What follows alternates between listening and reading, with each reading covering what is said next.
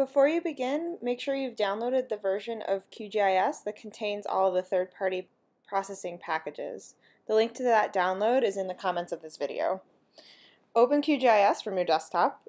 If you have a newer version, it might look a little different than in this video, but the steps to activate third-party processing are the same. So go up to the top toolbar and click on Processing.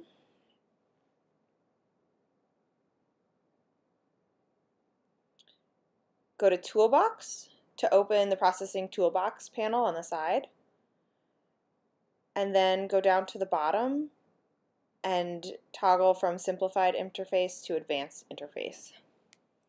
Go back up to Processing and then Options, and then go down to Providers. Click the plus sign next to Providers, and then open up each of the processing packages and click the Activate square.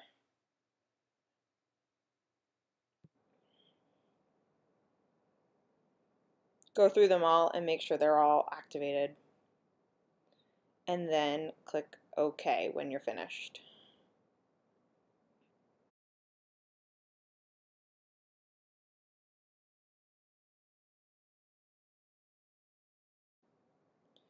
You'll see more of the processing packages show up in the processing toolbox. If you go back up to Processing and Options and open GIS 7 commands, you can see the folders where those packages exist on your desktop. Now all of the third-party processing is available for you to use.